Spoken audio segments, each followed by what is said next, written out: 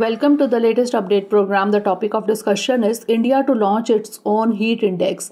The India Meteorological Department or IMD has said that India will launch its own heat index next year. The objective of this index is to quantify the impact of heat on its population and generate impact-based heat wave alerts for specific location. The hazard score will be ready in around 2 months and it will be operational in the next summer season. Notably, the team conducted a heat wave hazard analysis for the entire country last year. Now, information about heat index. The heat index is an experimental product. It will be an effective indicator of heat stress for people. Along with temperature and humidity, it will integrate other parameters such as wind and duration of exposure. The heat index provides apparent temperature, factoring in temperature and humidity. Heat hazard score will depict the severity in terms of numbers, such as on a scale of 1 to 10. The analysis will help generate heat hazard scores which will be utilized as thresholds